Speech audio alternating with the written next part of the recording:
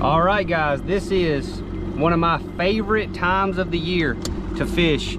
As you can see by my hat, a lot of shade today. You can see over my shoulder, tons of shade. That's the cool thing about the fall, is there's so much shade that I only throw 2 rods most of the time this time of year. So without further ado, we're gonna get out here. Got 2 rods laid on the front deck. And that's, I feel super comfortable with that.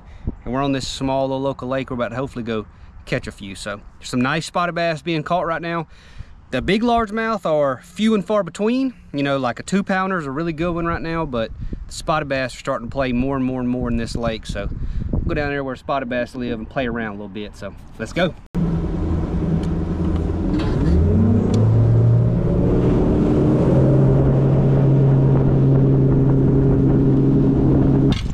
All right, guys, here's the 2 rods. Number 1, untamed tackle, ace jig. Got me a green pumpkin cleanup crawl right here I'm gonna put on it. You're gonna see that if people who remember, I used to fish like this a bunch on these videos, and I actually used to almost exclusively throw a half. And for whatever reason, the last couple years, I've just kind of gravitated back towards a 3/8, which is what obviously I used to throw a ton whenever I was younger. I used to throw 3/8 a bunch, then I moved up to a half, and over the years I've kind of went back and forth. For whatever reason, right now I'm just kind of feeling the 3/8, you know. So thread this up on there. This is a dirty crawl. This is my favorite. Donk is probably my number 1 favorite color of all time, but this is my close second. It's a really, really good color. See that sucker right there? I got it cut down pretty short. Little nice little jig right there. And then on a, let me put these back up. Then I got a buzzbait right there. I'm just gonna put a black and blue green pumpkin cleanup crawl on the other bait I've got, which is a buzzbait. And you know, I used to actually, years ago, I used to actually a Strike King Menace on a buzzbait, but they just kind of, they worked pretty good, but they moved a lot, and I didn't really like the body on them that much. So I started using this, I'd say last year, and I really, really like this cleanup crawl on the back of a buzzbait. I mean, I know it doesn't sound right to throw a crawl on the back of a buzzbait, but it actually works really, really well. So those legs just kick, and it's actually a really good buzzbait trailer, surprisingly. So I've caught a lot of fish like that. Throw a black one, throw a white one, whatever. But without further ado, let's put our rods back up there, and we got stuff rigged up now. So you see I had a gold blade on this. When I was young, that's about all I would throw, would be a gold blade. And then I got to where I would throw the silver one a lot. But either way, I don't think it really matters a ton. But this is a Lost River Lures buzzbait.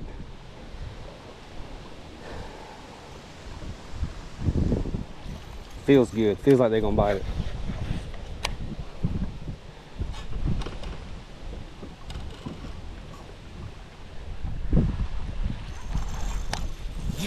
Feels like a buzzer day. Y'all know what I'm talking about when I say it feels like a buzzer day.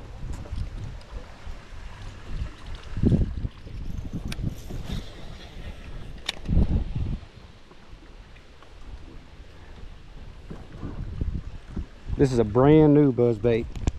It ain't quite broken in just yet. It won't take it too long though. We'll get it there.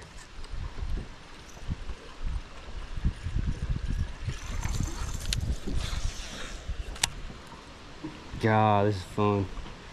I ain't even got a bite yet. This is already fun. All right. Y'all see that little cubby hole right up in there? That's what I'm thinking. Thinking it's jig time in there. Let's see what we can get. Kind of going complete old school. I'm fishing a spot I used to fish all the time when I was about 15 or 16. I mean, really all the way up till I was like 20, I guess. I fished here a bunch, but that was before the spots completely took over the lake. So I used to catch big largemouth right here. Not anymore, really. And maybe today's the day. So whenever the largemouth bite's good, I come and I only target places where I feel like the largemouth are going to be sitting. But whenever it's a little bit tough like this, it makes me really have to go slow and actually pick apart a lot more of the dock, because there's certain places where the largemouth just get on the dock, certain places where it's basically mostly spots, and I kind of forego the spotted bass type places when the largemouth are really biting. Right now they ain't, so we're going. Can y'all see that buzzer coming back? Comment below, do y'all like a gold blade, silver blade, like a painted blade, black blade? A lot of people like that black blade. I don't like a painted blade that much because they don't sound as good until you really get them broken in.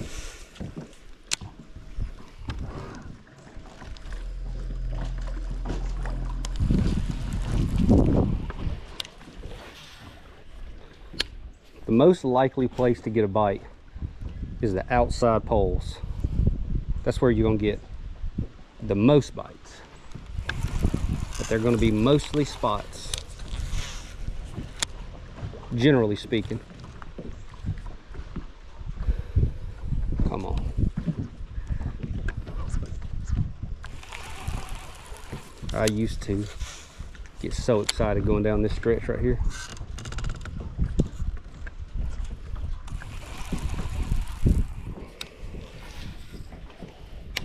Our next big tournament that I've got not too far away on Lake of the Ozarks.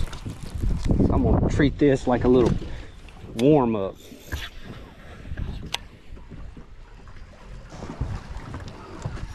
Little buzz bait, little jig around docks. At least that's what used to work down there.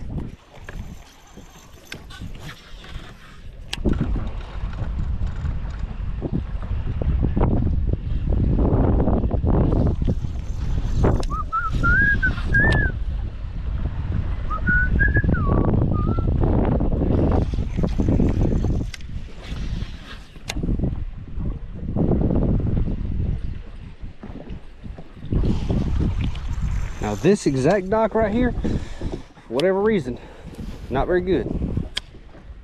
Don't know why. Them two boat ramps, this dock, none of it's very good. Occasionally I'll catch one underneath that float, but I remember from back in the day, this was, for whatever reason, I never really catch them on this dock. Probably because the first few times I fished it, I didn't. Then I started going just super fast by it, because that will do it.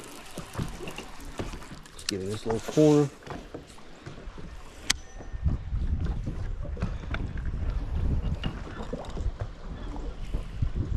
And there's a lot of shade on the water and there's low light penetration. I typically, before the water gets really cold, I typically throw a pretty aggressive trailer like this cleanup crawl, because I feel like it, they can just feel it and see it from further. They can feel it from further and then come check it out. So it's one of the main reasons why in the early fall, like a cleanup crawl, as the water temp gets a little bit colder, I'll obviously switch to a chunk style a little bit.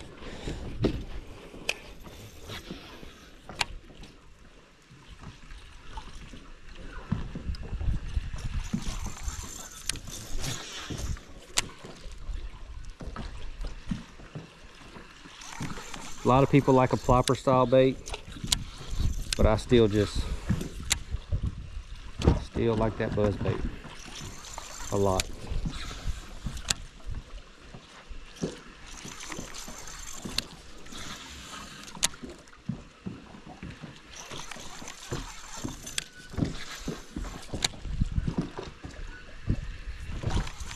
All those little nooks and crannies.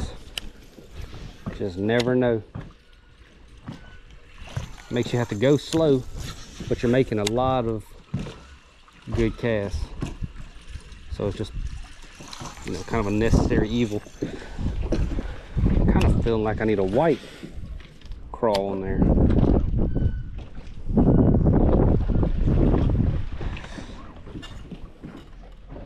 That cleanup crawl kicks so hard it holds that buzz bait up, or you can reel it really slow.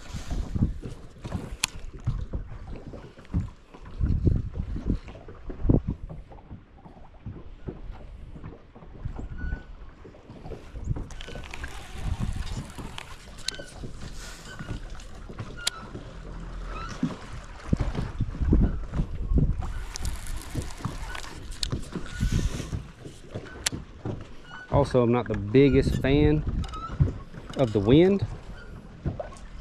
Whenever we have really defined shade, I don't think you have to have it. Earlier in the fall, I think you do need it, or it definitely helps. But this time of year, I don't think it's I don't think you really have to have it. I don't feel like I catch them that much better in the shade. Get better by them back posts.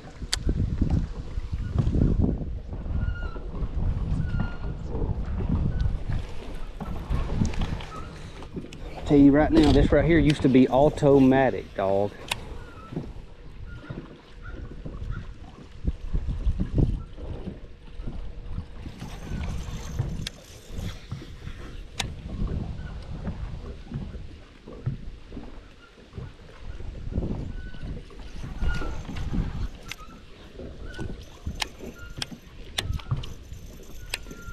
That's one of the deals that happens. It's happened with a menace a lot too, because that leg got caught on the hook a lot. But these legs are a lot more durable than the other one I used to throw. So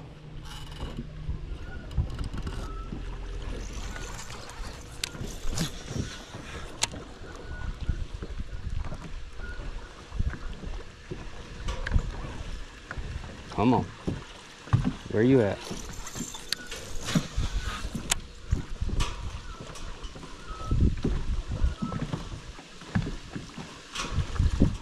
Definitely not too much wind.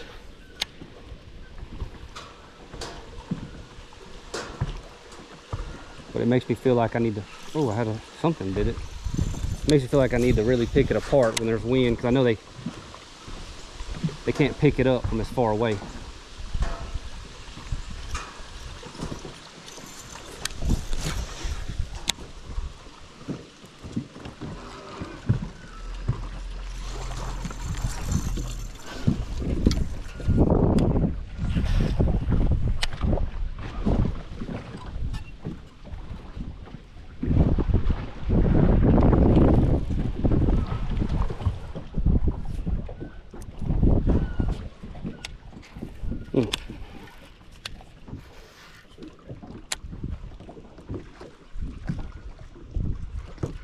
I actually accidentally closed this rod in my day box. I like slammed it in the day box. I knew it was going to be broken, and I pulled it out. It was not broke. Then I flexed it a few times and it didn't break. So we're going to see on the first hook set if I broke it. But I mean I slammed it in that day box and it was just bent crooked. Really felt like it was going to be a goner. I mean, you slam a rod in something, it's typically gone, you know.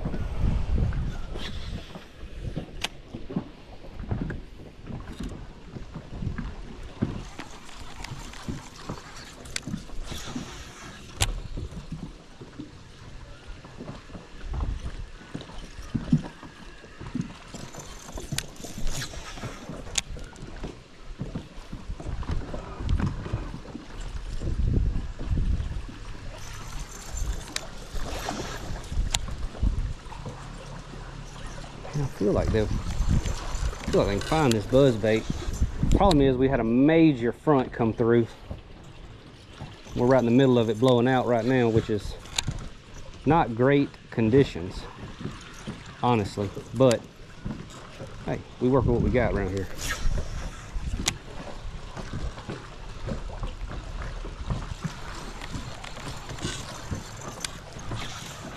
It ain't very often you get to fish in great conditions, you know, so shouldn't even expect to. Kind of feels like spinnerbait weather. I ain't got one in here.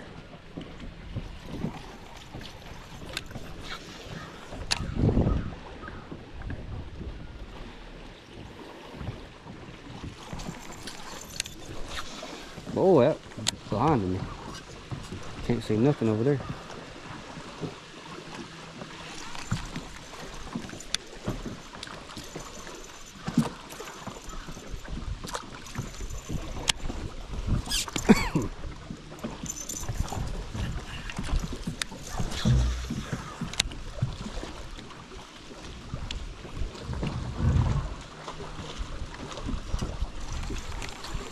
I'm actually throwing 35-pound AMZ braid, Sunline AMZ braid on that buzzbait.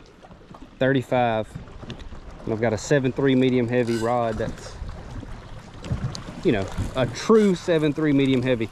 A lot of the 13 fishing rods are very, very powerful. That one's a true 7.3 medium heavy. The one I've got the jig on right here is a Muse. They're a hair powerful. More powerful than, you know, a lot of other brands 7.3s, but I like it a lot for that jig, you know, because it still does load pretty fair. Like, got a really good, like 20% of it loads pretty well, so I can cast really good with it. And then obviously for a jig, y'all know I like to lay the wood to them a little bit with a jig. 20-pound Sunline fluorocarbon. 99% of the time I throw shooter. This right here is some new stuff I'm trying, but it's some Sunline high-end line.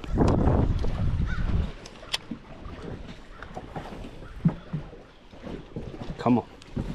Underneath this pontoon right here is, oh, about sunk it. Pontoon's typically a decent little cast.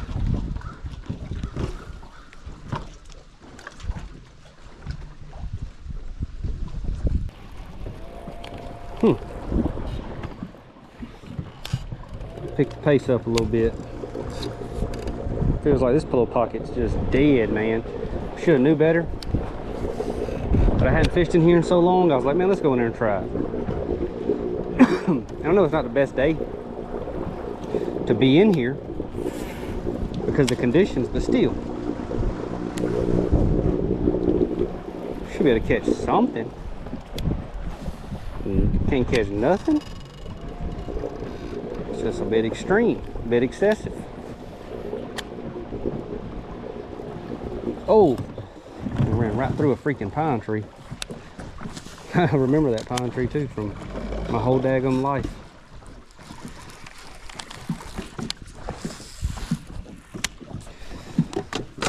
Well, it's a tough trolling motor, so it's fine.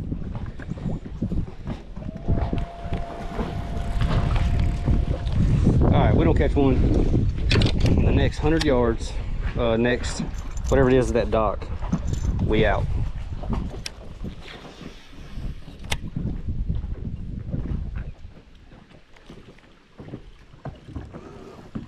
This right here can be a good place. Oh, I got me a baby one. Got me a baby boy. That's a largemouth. Huh. Kind of expected a spot. Little bitty old largemouth. I've had 3 of them little tiny bites in this pocket. Obviously that's the first one that got it.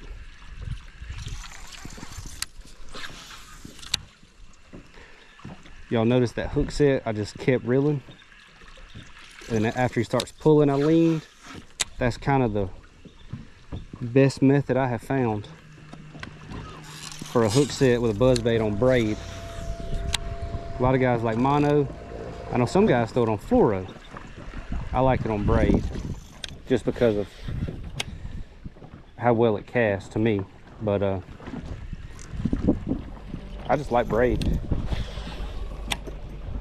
When you throw it on braid, you really need to not set the hook,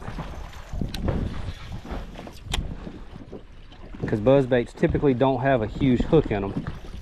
So So you really just need to start just reel, you know.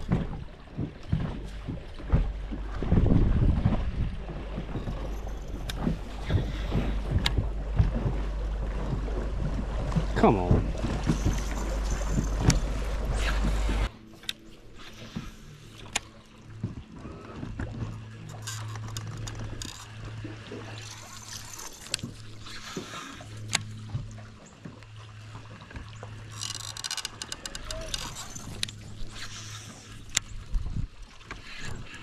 I got him. I got him. He's a tiny one.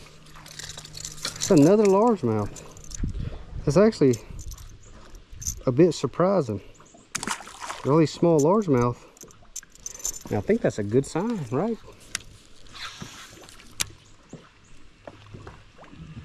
Those are spots like always, seems like. But not right now.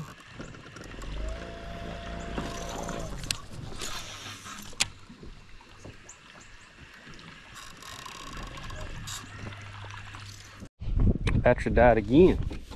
Give me a new battery once more.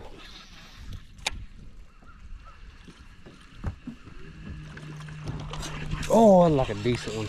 See, I set the hook. He got my legs.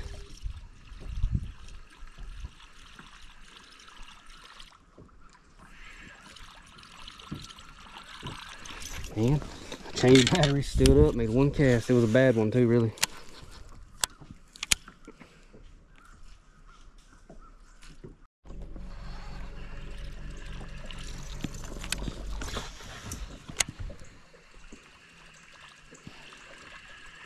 Daggone, man, that looks so good. Just crazy.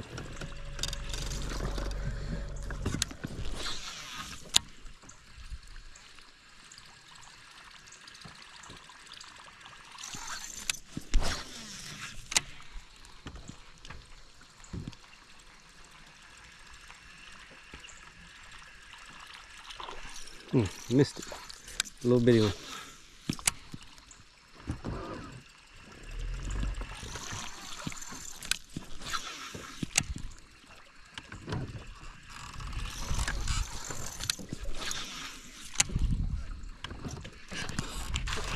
There we go. Another largemouth too. He just slurped it. It's a pretty decent one. If they get brown like that, that water starts turning over. It's a good one. Slurped him old cleanup crawl off the surface.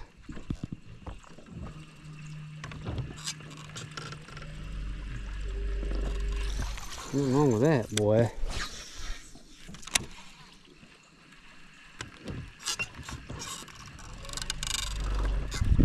Old seawall bass. Dadgummit.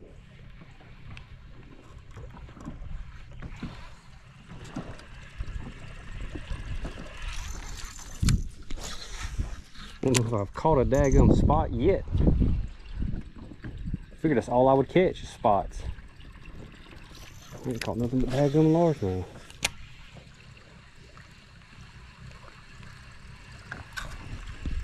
Come down here and gosh. What is that one? It's another largemouth. Look at that. Nice fish. Two nice ones. I'll take that all day long.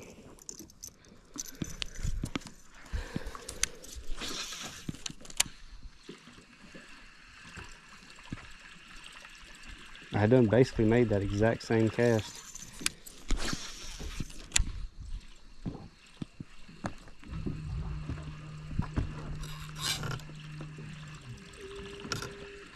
Got that buzz bait broke in a little bit now though.